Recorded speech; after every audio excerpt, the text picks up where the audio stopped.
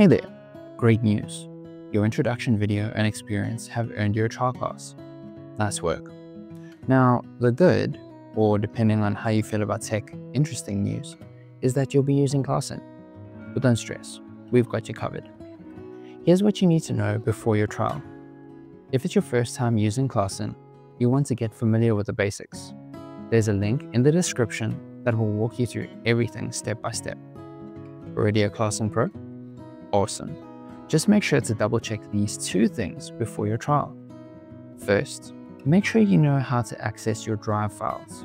Some schools will send you materials for you to upload, while others have shared drive files with everything ready to go. Second, run a quick systems check.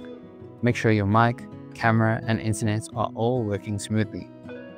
Once that's done, you're good to go. Just pick a date and book the trial class. You've got this.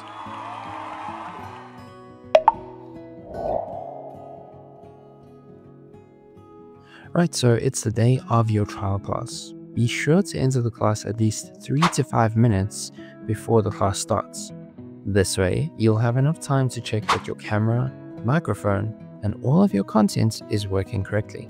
Upon entering the class, you'll see a prompt letting you know that the class will be recorded. Click OK, and you'll see that the prompt has now moved to the top of the screen. When the student enters the class and you're ready to begin teaching, click the record button. During this time, you're welcome to have your camera and microphone off. It's a great time for you to prepare all of the contents that you'll be using for the class. Even if the student enters the class during this time, you don't have to turn the camera on or microphone and interact with the student. You can wait for the countdown timer to get to 0 and for the class to begin. Once you've selected all the content for the class, now it's time for you to make sure that your classroom layout settings are correct. Go to the top of the screen, click on the 4 squares at the top, select Classroom Layouts, and choose the best layout for you.